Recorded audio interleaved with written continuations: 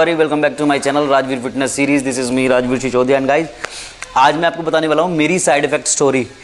मेरे चैनल पे बहुत स्टेरॉइड हो चुका है भाई। आधे लोगों को ऐसे लगता है कि मैं प्रमोट करता हूँ। मेरा एक वीडियो उठा के दिखा देना यार जिसमें मैंने ये प्रमोट किया हो कि मैंने लिया है, आप भी ले सकते हो। आधे बच्चों को ये लगता है कि मैं उनको हरी झंडी दिखा रहा हूँ या ग्रीन सिग्नल दिखा रहा हूँ कि मैंने लिया है, आप भी ले लो। ऐसा ना मैंने कभी बोला है, ना मैं कभी बोलूँगा। बहुत ख़राब चीज़ है।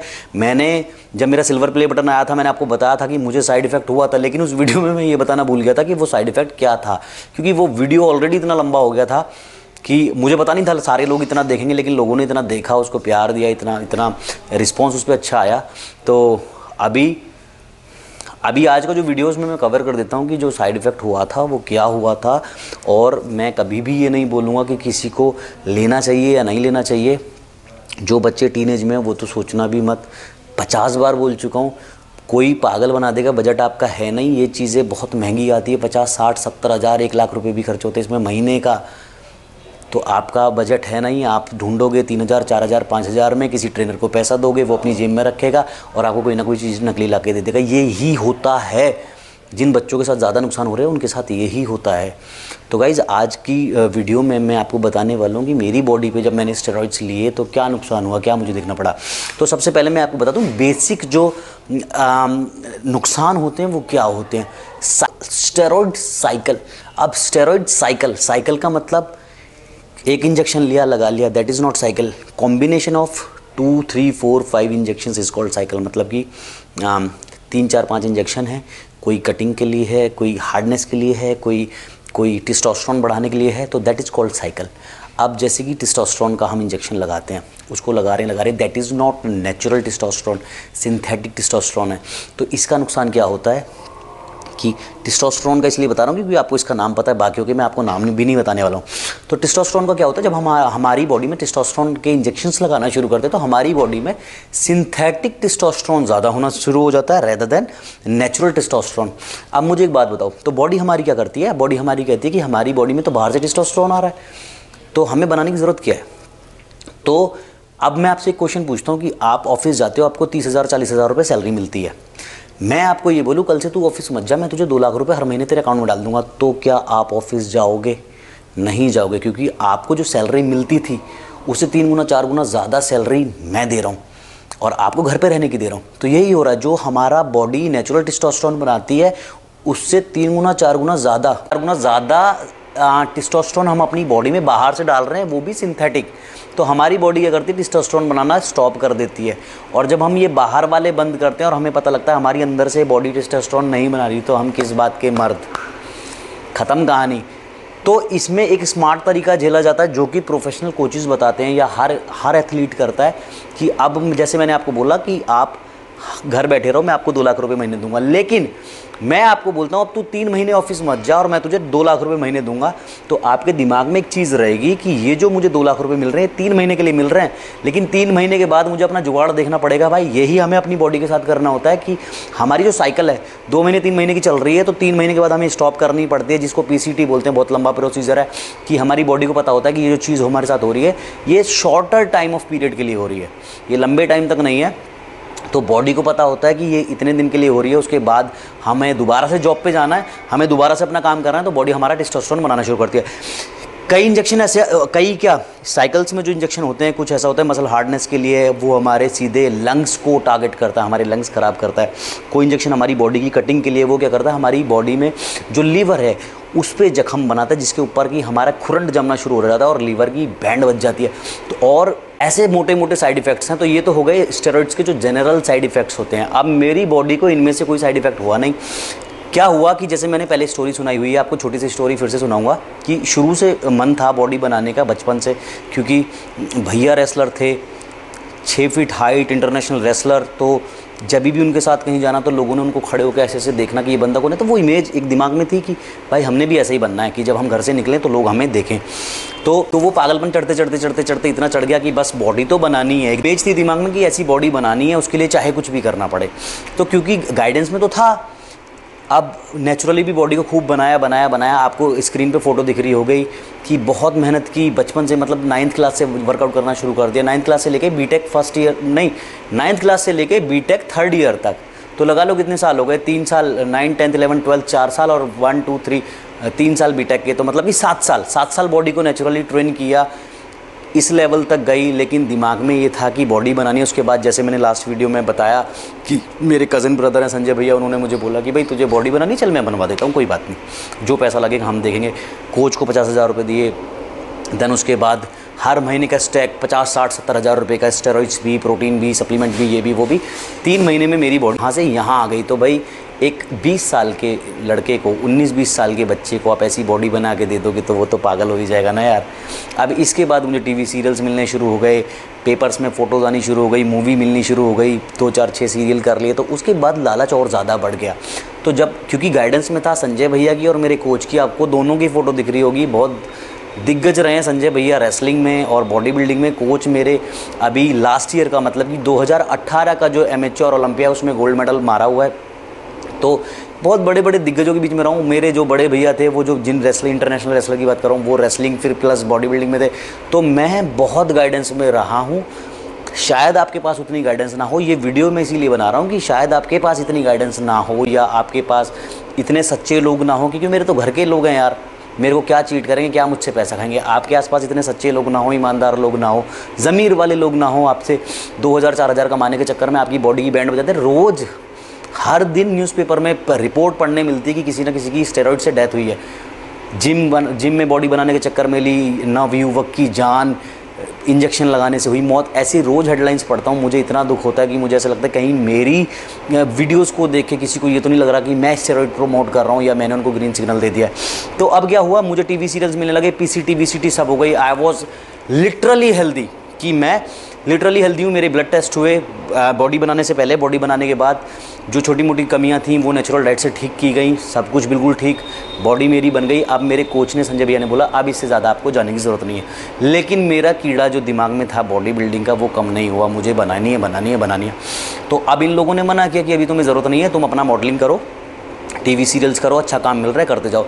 लेकिन मैंने इवेंट बॉम्बे, वहाँ देखा मैंने, मुझसे बहुत ज़्यादा बड़े बड़े बॉडी बिल्डर्स हैं। तो जब मैं वापस आया फिर दिल्ली, मतलब गाज़ियाबाद जब वापस आया, तो मैंने इनको फिर से बोला कि मुझे और बॉडी बनानी, मतलब गेन करना है और ज़्यादा। लीन था मैं, मुझे ऐसा था कि मुझे गेन करना है, मुझे हमेशा से तगड़ी बॉडी पसंद थी। तो इन लोगों ने मुझे मना किया कि अब हम तुम्हारी कोई साइकिल नहीं चलाएंगे, जितनी चलानी थी चल गई। तो बचकानी इमेच्योर सोच मेरी देखिए, मुझे ऐसे लगा कि ये लोग मुझसे जेलस कर रहे हैं कि मेरी बॉडी तगड़ी हो गई है, तो अब ये लोग मुझसे जल रहे हैं। तो मैंने क्या किया, जब तक मैं गाइडेंस में था तब तक तो आई वॉज लिटरली हेल्दी, कुछ नहीं हुआ मुझे। तो मैंने इन लोगों से चुपके इधर उधर से पैसों का जुगाड़ करके, क्योंकि बॉडी बन गई थी तो बहुत सारे क्लाइंट्स मुझसे जुड़ गए। मैंने भी खुद को नेचुरल बॉडी बिल्डर बोल के कि मैंने कोई स्टेरॉइड यूज़ नहीं किया, मैंने नेचुरल बॉडी बनाई है, ट्रांसफॉर्म किया है। बहुत सारे लोगों को मैंने भी लूटा, जैसे आजकल लुटाई मच रही है ना चारों तरफ। बहुत लोगों को लूटा, बहुत लोग मेरे पास आए, पैसे दिए, हमारी भी बॉडी बनवा दो अपने जैसी। तो पैसों की बजट प्रॉब्लम उस दिन से ख़त्म हो गई जिस दिन से मेरी बॉडी बनी। तो लोगों ने आना, पैसे देने। तो इन लोगों से छुप के मैंने एक शॉप पे जाके, अब जहाँ से हमारा वो स्टेरॉइड आता था, जहाँ से मेरे स्टेरॉइड चले थे, वहाँ अगर मैं जाता तो वो भैया को बता देता कि ये बंदा तुम्हारा छोटा भैया है, स्टेरॉइड लेना, क्या इसको दे दूँ या नहीं दे दूँ। तो मैं छुप के किसी और शॉप से जाके, किसी और ट्रेनर से पता करके कि क्या लेना चाहिए गेनिंग के लिए, मैं किसी और शॉप पर गया, वहाँ जाके मैंने अपना एक स्टैक खरीदा गेनिंग के लिए, जो कि मुझे कोई नॉलेज नहीं थी तब तक। उसने जो दिया मैं ले आया। अब मुझे बाद में पता लगा कि उसमें जो टेस्टोस्टेरोन, गेनिंग वाला जो टेस्टोस्टेरोन था वो नकली था। तो वो 10 दिन, 12 दिन, 15 दिन तो ठीक चला। देन उसके बाद जब मेरे एक हिप पर लगना शुरू हुआ तो माई हिप वॉज लाइक, 2 हिप होते हैं हमारे, एक हिप का साइज़ था हमारे एप्पल के बराबर और दूसरा हिप जो मेरा था वो था वाटरमेलन के बराबर। इतना डिफरेंस, जब मैं चलता था लोगों को साफ विजिबल होता था कि इस लड़के के पिछवाड़े पे इंजेक्शंस लगे हैं, कि एक हिप यहाँ है और दूसरा हिप यहाँ पर, इतना डिफरेंस। इधर वाला हिप मेरा छोटा सा और लेफ्ट की बात थी, वो लेफ्ट वाला मेरा हिप इतना बड़ा, उसके अंदर पस पड़ना शुरू हो गया, वो फूलते इतना मोटा हो गया वाटरमेलन जैसा। अब मैं बैठूं तो मतलब डिसबैलेंस हो, चलने में भी डिसबैलेंस हो। अब कुछ दिन मुझे लगा कि शायद छोटी मोटी प्रॉब्लम हो जाएगी ठीक, लेकिन महीने 1.5 महीने बाद जाके इसकी ऑपरेशन की नौबत आ गई। पहले तो मैंने सोचा हो जाएगा, उसके बाद कोच भी नाराज़, भैया भी नाराज़। जब हमने तुझे मना किया था तूने लिया क्यों, अब तू अपने आप जेल, हमारा तेरे से कोई लेना देना नहीं है। तो मैंने हर डॉक्टर के पास जाना शुरू किया कि सर मुझे ये प्रॉब्लम हो गई, सबने कहा। अब डॉक्टर्स का भी ये है कि छोटी सी प्रॉब्लम होती है उसको इतनी बड़ी बताते हैं। हर डॉक्टर भी जेन्युइन नहीं है, इतनी सी प्रॉब्लम को इतनी बड़ी बताते हैं कि इसका तो ऑपरेशन होगा, ये होगा, वो होगा। तो सब अपने पैसे बनाने के चक्कर में होते हैं कि ऑपरेशन करेंगे तो 2 रात एडमिट भी रहेगा तो भैया पैसे भी ज़्यादा मिलेंगे। अब वो दिन मेरे ऐसे आ गए कि मैं ऐसा दिखता था और मैंने रात रात भर रोना कि ये मैंने अपने साथ क्या कर लिया। कि अब हर डॉक्टर ने बोला कि जब अब ऑपरेशन होगा तो आपको 2-4-6 दिन तो हॉस्पिटल में रहना पड़ेगा और उसके बाद आपको 3 महीने वर्कआउट नहीं करना पड़ेगा। और इतना मुझे एक्सपीरियंस हो चुका था कि अगर मैं 3 महीने अभी बेड पर लेट गया तो मेरी ये जो बॉडी है ये बिल्कुल वहाँ चले जानी है जहाँ से मैंने शुरू की थी। और सारे लोगों को सच्चाई पता लग गई कि ये नेचुरल बॉडी बिल्डर नहीं है और लोगों ने गालियाँ भी देनी शुरू कर दी। अब पैसा कहाँ से आएगा? पहले तो संजय भैया ने लगा दिया, अब संजय भैया ने भी मना कर दिया, मैं तो नहीं दूंगा पैसे। घर वालों ने तो कभी दिया ही नहीं बॉडी बिल्डिंग के लिए। तो अब मैंने कहा अब क्या किया जाए। तो मैंने लिटरली रोना रात रात भर आंसुओं से कि ये मैंने अपने साथ क्या कर लिया, मेरी अच्छी खासी बॉडी थी, मैंने क्या साइड इफ़ेक्ट झेल लिया। तो मैंने सारे डॉक्टर्स के हाथ जोड़े, जिसका भी अच्छा नाम सुना सबके पास गया, सब ने बोला कि इसके अंदर एक गांठ है। जब हम इंजेक्शंस लगाते हैं हमारी बॉडी में तो ये जो इंजेक्शंस होते हैं ये ऑयल बेस होते हैं, तो ये लगते लगते ये थोड़ा टाइम लेते हैं हमारी ब्लड तक जाके डिज़ोल्व होने के लिए। तो जब लगते रहते तो हमारी बॉडी में छोटी छोटी गांठें पड़ने लगती हैं, मतलब कि हमारे हिप्स पर। तो जहाँ वो गांठ जैसे कि कंचा होता है ना, जैसे कि हम जब कंचा खेलते हैं बचपन में, वो कंचे जैसा हमारे क्या बोलते हैं हिप्स में वो होना शुरू हो जाता है। तो कई बार क्या होता है वो जो सिरिंज जब हम न्यू इंजेक्शन लगाते हैं तो वो उस कंचे के ऊपर लग जाता है, तो दर्द से वैसे ही जान निकल जाती है। तो उस कंचे के ऊपर वो इंजेक्शन लग गया था और वो भी नकली। तो उसने उस कंचे के ऊपर, उस गांठ के ऊपर पस बना दिया था। तो सारे डॉक्टर्स ने बोला इसको तुम्हारा हिप ऐसे काटना पड़ेगा, तब इसको निकालना पड़ेगा, और तुम्हारा हिप भी कभी पूरी ज़िंदगी में ठीक नहीं होगा, और इसके बाद तुम्हें 2-3 महीने के रेस्ट पे जाना पड़ेगा। तो हर डॉक्टर ने यही बात बोली। तो एक दिन मैं एडमिट भी हो गया, मैंने कहा ऑपरेशन कर दो मेरा। लेकिन जब ऑपरेशन की बारी आई तो मुझे डर इतना लग गया, मैंने कहा नहीं मैं ऑपरेशन नहीं कराऊंगा, चाहे मैं मर जाऊं पर मैं ऑपरेशन नहीं कराऊंगा। मैं घर आ गया अपने। फिर मुझे किसी बंदे ने गाज़ियाबाद में, एक यशोदा हॉस्पिटल है, जो लोग गाज़ियाबाद से उनको पता होगा, वहाँ पर मुझे एक डॉक्टर का नाम बताया। उन डॉक्टर के पास मैं गया। उन डॉक्टर ने मुझे बोला, आप कहते हैं ना डॉक्टर भगवान होते हैं, तो भाई मेरे लिए तो वो डॉक्टर भगवान थे। उन डॉक्टर ने मुझे बोला कि मैं तेरी ये गांठ, ये पस, ये सब कुछ ख़त्म कर दूंगा बिना तुझे काटे, बिना तेरे हिप्स को काटे, बिना ऑपरेशन के। बट तू मुझे एक वादा कर कि तू पूरी ज़िंदगी में कभी भी स्टेरॉइड्स नहीं लेगा। तो उस टाइम तो भाई बोलना पड़ा ना कि हड्डी पे है, तो डॉक्टर साहब वादा है कभी नहीं लूँगा। तो उन्होंने मुझे कुछ टैबलेट्स दी, कुछ लिक्विड दिए पीने के लिए। तो वो मैंने देखना शुरू किया कि वो जो ऐसे भरा हुआ था वो धीरे धीरे लेवल में आना शुरू हो गया अंदर से। उन्होंने क्या किया, कुछ ऐसी दवाई दी कि वो जो पस पड़ा हुआ है बॉडी में वो अंदर से अपने आप सूखना शुरू हो गया। तो 2-4-6 महीने तो मुझे डर लगा कि अब नहीं लूँगा मैं। लेकिन फिर मैंने संजय भैया के पैर पकड़े, अपने गुरुजी के पैर पकड़े कि भैया मुझे माफ़ कर दो, मुझसे गलती होगी, आज के बाद मैं ये कभी नहीं करने वाला, और माफ़ कर दो, ये तो गलती हो गई, अब मैं ज़िंदगी में कभी आपके अगेंस्ट नहीं जाऊँगा। तो ये जो स्टोरी मैं आपको बता रहा हूँ, मैं ये बता रहा हूँ कि जब तक मैं गाइडेंस में था तब तक सब कुछ ठीक था। अब हो सकता है आप सोचते हो कि राजवीर ने इंजेक्शन लिए, स्टेरॉइड लिए, उसने बता दिया। मैंने आपको बताया इसलिए कि जैसे कि मैंने आपको बताया ना कि शुरू में मैंने भी लोगों को बहुत पागल बनाया कि मैं नेचुरल बॉडी बिल्डर हूँ, मैंने नेचुरली ट्रांसफॉर्म किया, लेकिन उसका ना कोई फ़ायदा नहीं होता यार। बहुत गालियाँ मिलती हैं बाद में। दैट्स वाई यूट्यूब पे आने के बाद मैंने पहले ही सब सच बता दिया कि I am not a natural body builder. जब मैं बॉडी को ट्रांसफॉर्म करता हूँ तब मैं थोड़ा बहुत कुछ लेता हूँ। तो आधे बच्चों को ये लगता है कि उनको भी मैं प्रोवोक कर रहा हूँ, ले लो तुम भी खा लो। लेकिन मैंने कभी ऐसा बोला ही नहीं है। मैंने हमेशा ये बोला कि पहले आप अपनी पढ़ाई पे ध्यान दें, कुछ बन जाएं। अपनी पॉकेट में इतनी मोटी नोट की गड्डी जब तुम्हारे आ जाएगी, तुम किसी भी ट्रेनर के मुंह पे पैसा फेंकोगे और ख़रीद सकते हो किसी भी ट्रेनर को। उस लेवल पर जाकर सोचना। पैसे तो ज़रूरत ही नहीं है, लेकिन अगर आपको बहुत ज़्यादा कीड़ा है कि बॉडी उस लेवल की बनानी है तो तब आप जाके सोचना भाई। वरना 200, 400, 600 रुपये का आप सोचते हो कि स्टेरॉइड आ जाएगा, बॉडी बन जाएगी, इससे कुछ नहीं होने वाला। बहुत महंगी गेम है, पैसा लगता ही लगता है। चाहे आप हो चाहे मैं हूँ, आपको भी पैसा खर्चना पड़ेगा और मुझे भी खर्चना पड़ेगा। ये कड़वा सच है इस बॉडी बिल्डिंग का कि इसमें पैसा खर्चा होता ही होता है। तो गाइज़ आई होप आपको आज समझ में आ गया होगा कि भाई गाइडेंस नहीं है तो कुछ भी नहीं है, और गाइडेंस भी उन लोगों की ज़रूरी है जो हाईली प्रोफेशनल हैं। गाइडेंस भी उन लोगों की ज़रूरी है जो कि हाईली प्रोफेशनल हैं, जो कि बहुत ईमान से ईमानदार हैं, ऑनेस्ट हैं।